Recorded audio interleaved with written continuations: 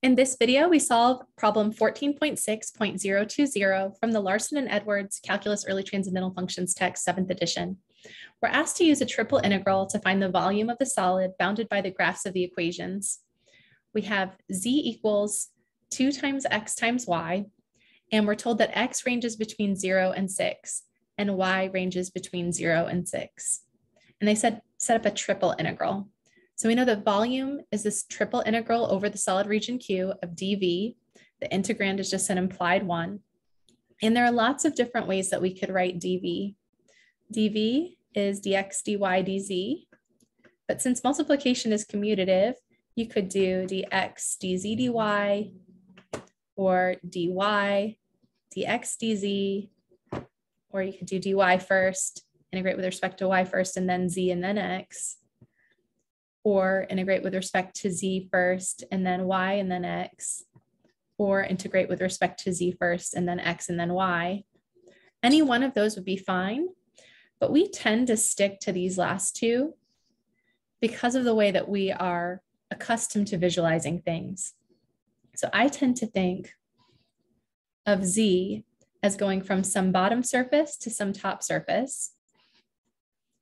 So if z is a function of x and y here, and then z is equal to a function of x and y here, I would integrate from g of x and y to f of x and y, integrating with respect to z first.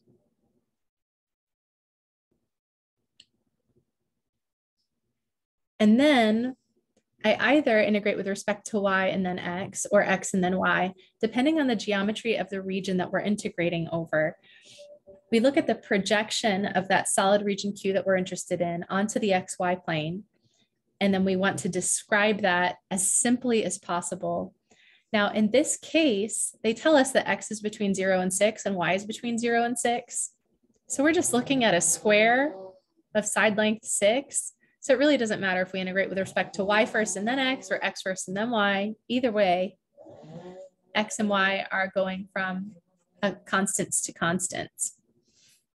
So this is the generic setup for something that looks like this over this region R, which happens to be this square of side length 6. But for us, it would be helpful if we knew where z started and where z stopped. Now, we were actually given a graph of the volume that we're interested in. So I want to share that with you before we find these bounds. So here's our graph. We see that we're starting in the XY plane. That's where z is equal to 0. And then we're going up to this surface, z equals 2 times x times y. So our bottom function is just the function that defines that XY plane, z equals 0. And then we go up to the top function, 2 times x times y.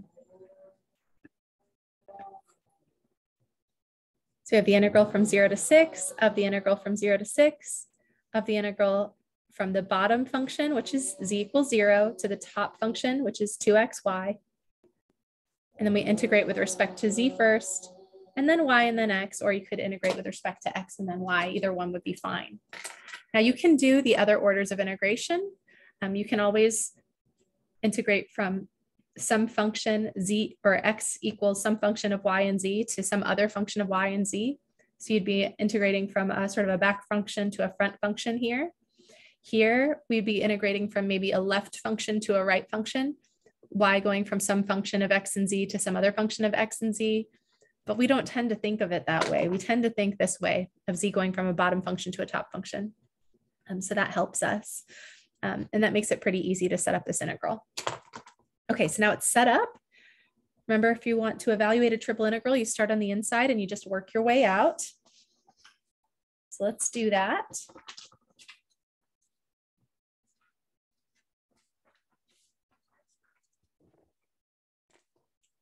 Got the integral from 0 to 6, of the integral from 0 to 6, of the integral from 0 to x, y, to with respect to z, and then with respect to y, and then x.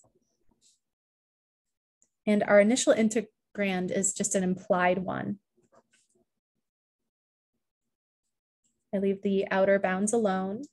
and I take the antiderivative of this 1 with respect to z.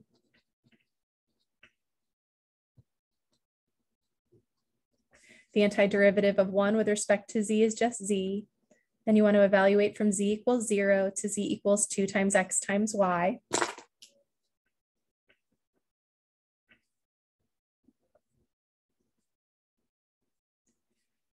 So I get 2xy minus 0, which is just 2xy. And that's my new integrand.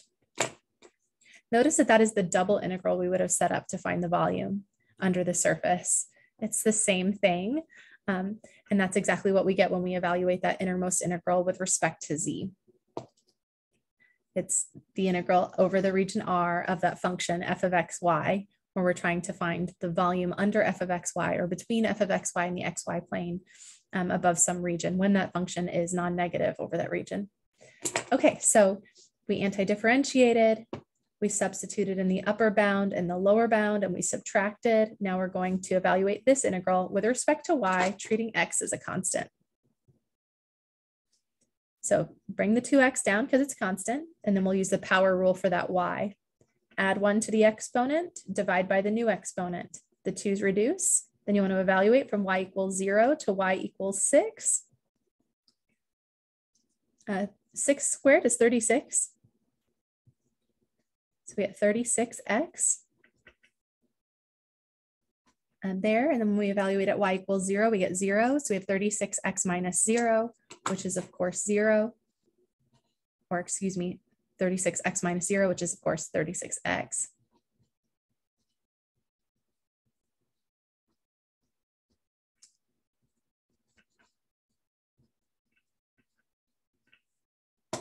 And then we keep going. This is just a Calc 1 integral. It's a pretty simple Calc 1 integral. So we evaluate that. We'll just use the power rule, bring the 36 down, add 1 to the exponent, divide by the new exponent.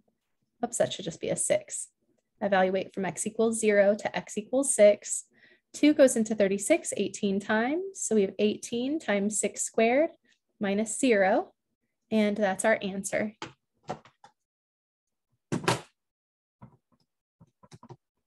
And so I get 648. That was volume. So that'll be units cubed. And if you're saying what units, it's the same units that we're using to measure x, y, and z.